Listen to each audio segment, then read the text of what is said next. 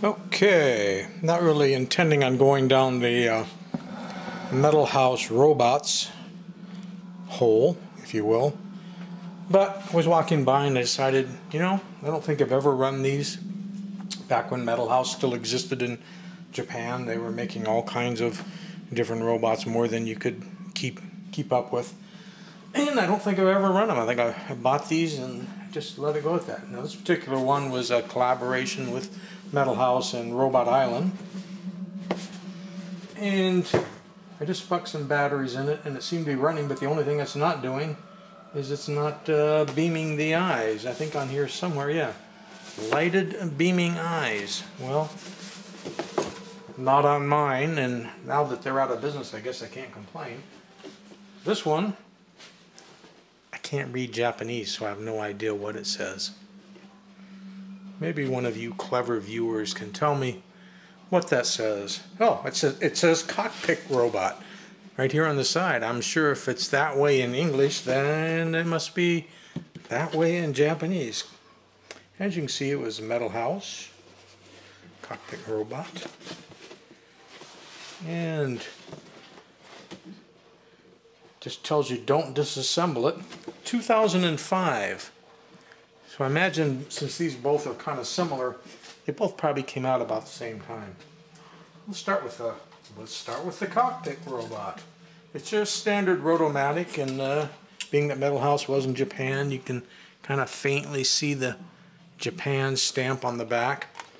To get enough room to put a Cockpit in there, they got rid of the big D-cell battery holder and just go with two AA batteries.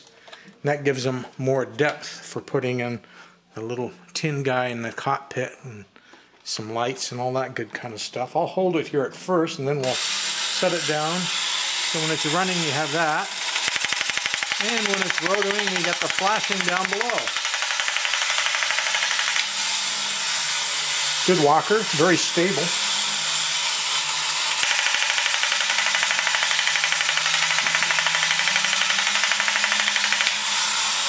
Okay, so that's the Cockpit Robot. Let's take a look now at the Apollo, the Mechanized Apollo. Okay, same thing. You can see the made in Japan, and you got your same two AA's in there instead of the D cells. Got your standard ratchet feet, all tin construction. Let's hold it up here for the first run. Ooh, there's a light in the eyes now. You have to look down low to see it, or in my case, up high.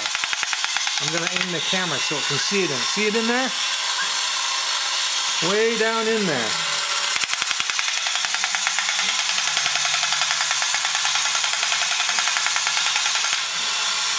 Well, that's good. I'm glad that the eyes are working. I first put the batteries in it a little bit ago. It wasn't. It just needed a little persuasion. It's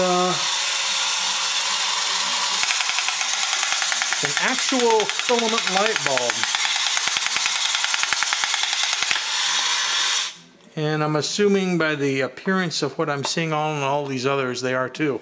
So that's actually asking quite a bit of the toy, because they'll have two grain of wheats back here, and the one in the head, and those are on all the time, plus the motor, all running off of two AA batteries.